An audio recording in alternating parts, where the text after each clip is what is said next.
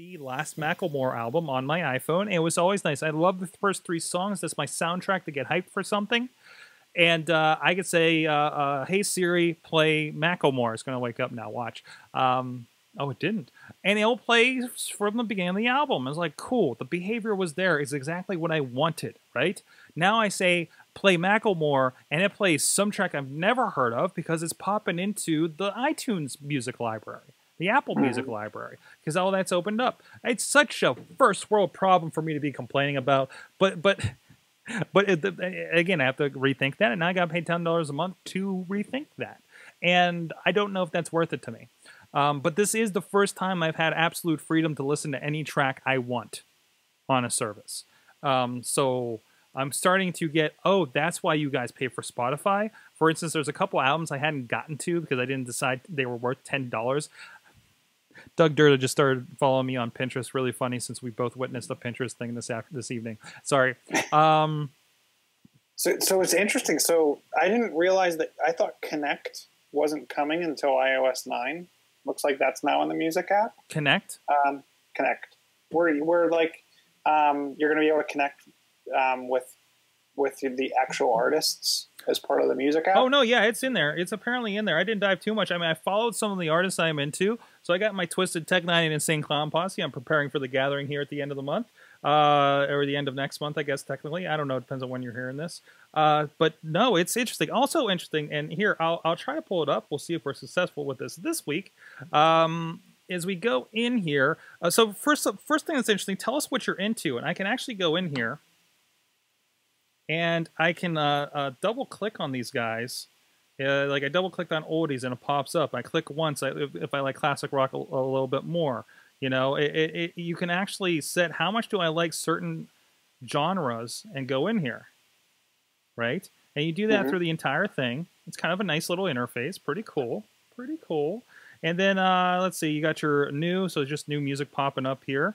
Okay, that's fine. I'm not really big into, you know, the newest and newest of new or anything like that. You have your radio. Real big at the top is that Beats 1, for instance. It's a little laggy here on the Wi-Fi. And you click that, but it's also got, again, it's just layered on top of everything that's already there, because I already had a couple of radio stations I was playing with on the free iTunes radio. So this really kind of absorbed the iTunes radio that I could tell, right? Connect is there. We'll see if we can pop in there, find more artists and curators. And it's already going through. Alabama Shakes is somebody I downloaded off of Starbucks' free downloads, for instance, right? I have a lot of tracks in there because of stuff like that. Black Keys, the same thing. So let's say we go into Alabama Shakes. They have a music video here. I can star, comment, share, and go in. There's a little bit more about it. I mean, they don't have a whole lot here so far, so I don't know what exactly they're connecting with. I don't know. I guess who is it? Drake? Is that who is our biggest one?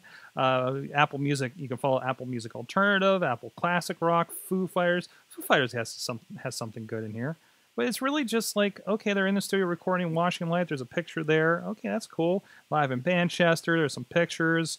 I mean, I don't know. This is what a Twitter account's for to me. This is what a Facebook page is for. And then there's just my music. It still is listed library playlists. You can also go in when you search for stuff. Like I search for, there's my music and Apple Music. So the distinction is there. So let's say. So here's what I want to see out of Connect, and this is something that interests me. And you're saying this is what Twitter's for. I want to know, or I want access to other musicians' playlists. You want to know what Dave Grohl is listening to? Yes. I want to discover music that he has discovered. Is that part of the promise? I don't know, but it's something that interests me that Spotify upplayed for a while, and then I don't feel like they followed through on, and it was one of the things that actually had me really interested. Hold on, in let me see what Tupac is listening to. Right. Think about it. Sarah McLachlan, Nirvana. Yeah, it gets weird.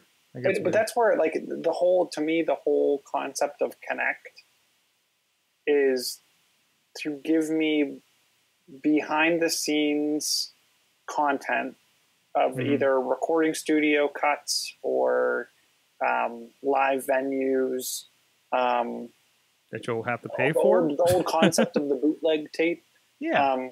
I think that's where Connect is going to bring people to Apple Music, because I can get additional content that's potentially A, exclusive to Apple, and B, the whole point of it makes me feel more connected, right? That's the whole point. I'd be interested. I would honestly be interested in